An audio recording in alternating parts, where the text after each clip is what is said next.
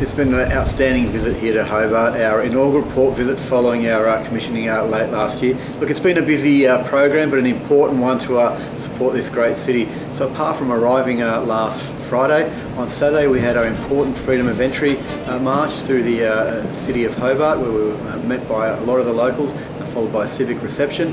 Then on Sunday we supported the 180th Hobart Regatta. Involved Hobart proceeding to anchor in the Derwent River and supporting the events.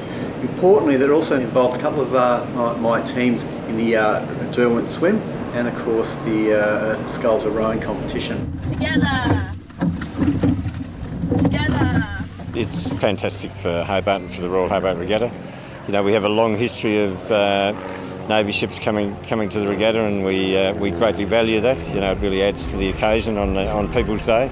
I think the people of Hobart will love seeing HMAS Hobart. You know, it's a great fit, and for the first time, you know, brilliant, just brilliant.